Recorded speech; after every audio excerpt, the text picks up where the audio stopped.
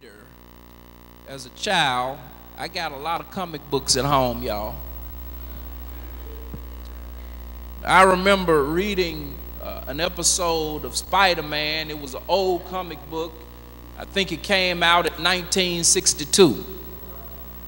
It was an issue of The Amazing Spider-Man. I'm a geek like that. But I began to read this comic book, and after Spider-Man got his great power, brothers and sisters, he did not do what he was supposed to do.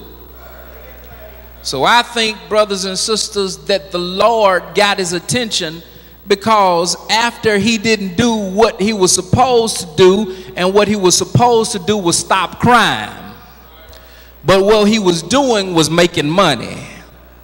So what happened was that there was a misfit, a robber, who ran right past him, and he said, "Hey, that ain't my problem." And after the misfit ran right past him, he went and killed his uncle. Y'all not listening to me today. So what I'm sharing with you is, after the narrative of what he didn't do right, the narrative was that with great power comes great responsibility. What I'm sharing with us today, brothers and sisters, that God has given the church great power. And with the power that God has given us, there is also a great responsibility.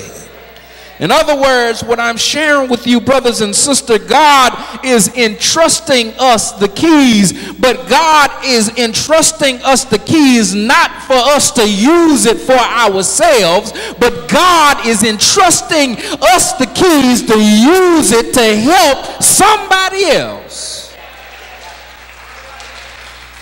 So Jesus entrusts in us, but he also expects of us. Touch your neighbor, wake him up. Jesus entrusts in us, but understand that God also expects of us.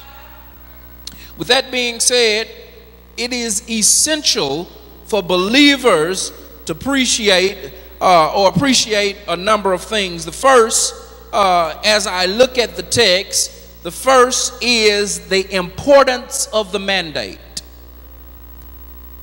The importance of the mandate. I'll preach to myself in a minute. I'm going to get happy on my own. Y'all going to think I'm crazy up here, but I'm going to preach to myself. First, we got to understand the importance of the mandate.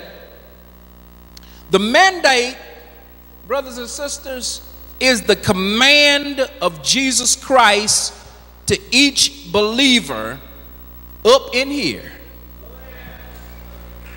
to share the good news of the gospel to every creature that they come in contact with. God has given you and I a mandate. God has given you a mandate. Therefore, I beseech you that if you don't understand anything else about our faith, understand the gospel.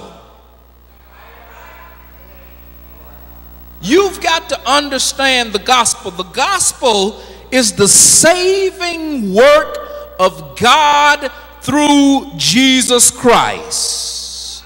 The gospel calls us to a deeper level of faith in him. The gospel is the reason that you are here right now. The gospel is the reason for our faith. The gospel is the reason that we sing in the choir. The gospel is the reason that we connect with each other. The gospel. Gospel is the good news. Romans 1:16, the Apostle Paul describes it like this when He said, I am not ashamed of the gospel. I don't know about you, but I ain't ashamed of the gospel. For it is the power of God unto salvation to everyone that believeth. In other words, brothers and sisters, the gospel is the reason why we can say, amazing grace, how sweet the sound. The saved a wretch. I think in 21st century they might say a ratchet person like me.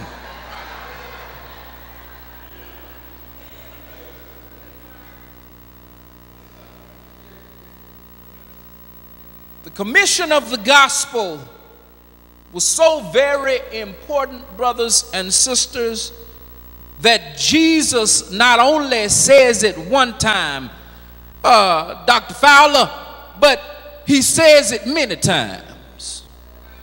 And I want us to know, brothers and sisters, that Jesus not only says it one time, but he says it over and over and over and over again. Many of us think that the Great Commission only comes in Matthew 28. But brothers and sisters, Jesus had the commission on his mind, so much so that he talks about it in every gospel. And not only every gospel, he turns around right before he ascends to the Lord in our text today, and he says the same thing. So we've got to understand, brothers and sisters, that there is a mandate for us to spread the gospel.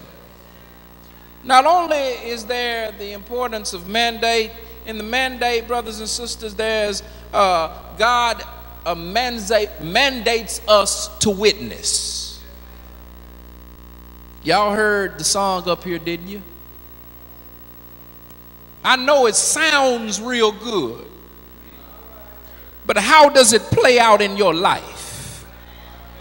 And I pray that at some point in our lives that we get to moving and grooving so good to the sound that we can move and groove to the mandate as we leave the four walls of this church.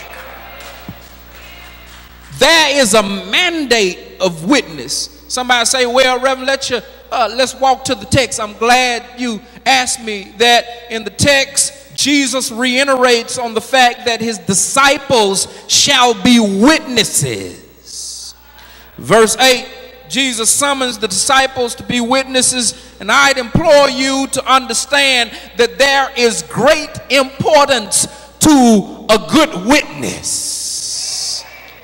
And I know our chief can attest to that, brothers and sisters. There is good or great importance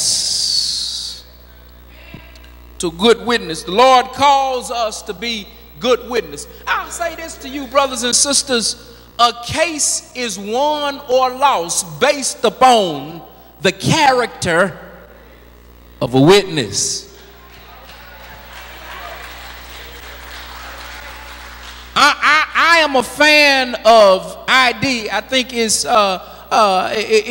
investigation discovery.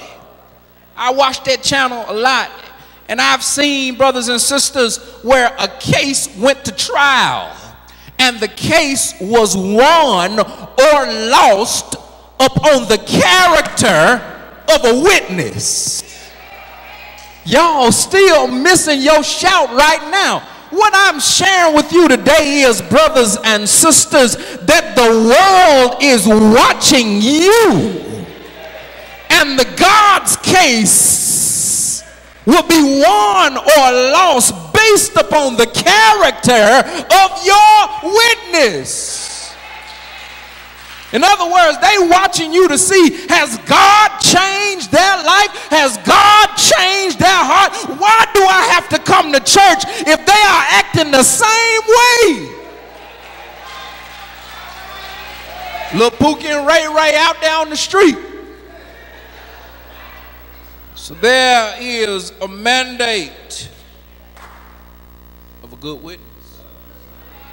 I pray today as you leave this place that if your witness is not as good as it should be, I pray that God has given us another opportunity, that if our witness is not as good as it should be, God has given us another opportunity to walk outside of this church today and say, I thank God that God is King and God is Savior up and over my life.